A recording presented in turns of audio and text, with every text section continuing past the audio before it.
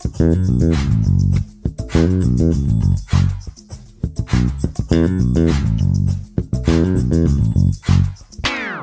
way to understand the modes, first of all, is to understand those numbers, right? So it comes in stages, it comes in steps. If you're playing a song, you know the root note. That's where it starts off with. You know the root note, figure out what key you're in to go to identify the scale.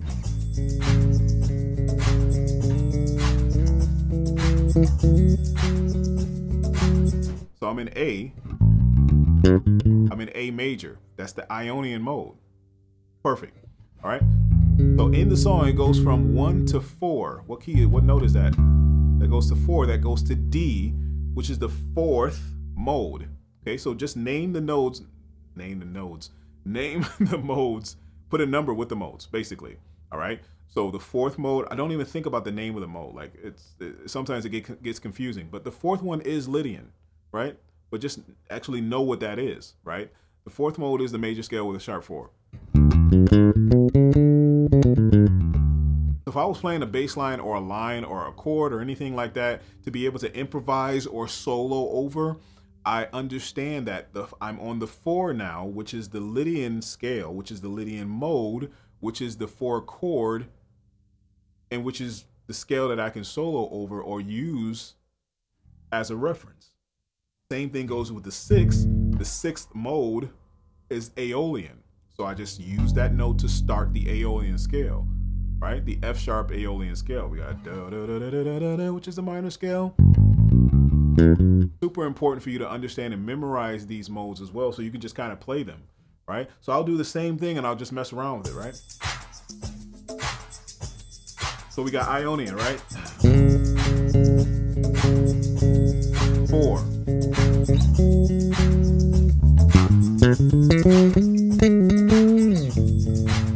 Play the mode along with that. Same Lydian mode. I want to go back to the 1.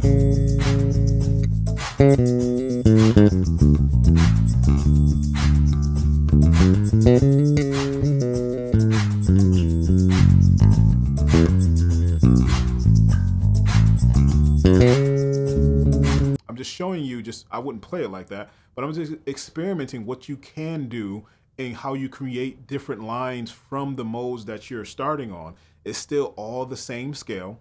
It's just a matter of what you're starting the mode on. But with chords, it becomes super important because that's your root note. That's your start, that's your tonic note that you have to build the chord off of.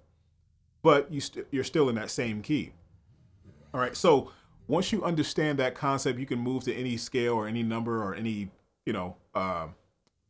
any progression and any chord tone, and you'll be able to identify where it is as far as what scale. So when I think about modes, I think about the modes as a chord. I think about the modes as an arpeggio. I think about the modes as a triad. I think about the modes as a scale. I think about the modes as a reference to what I can play. So that was just a song in A major. Yeah, song in A major, and playing from the 1, the 4, the 6, and the 5. All of the elements that I just used, I had to know where these notes were, right? In the key of A, I'm already thinking in my head, okay, 4 is D, okay, 6 is F sharp, okay, 5 is E, okay, 2 is B. You know, if I had to play a 2, I know 2 is B, I know 3 is C sharp. You know what I mean? Like, so being able to memorize these modes and memorize the scale, the numbers, all I'm doing is just putting the number with the scale degree.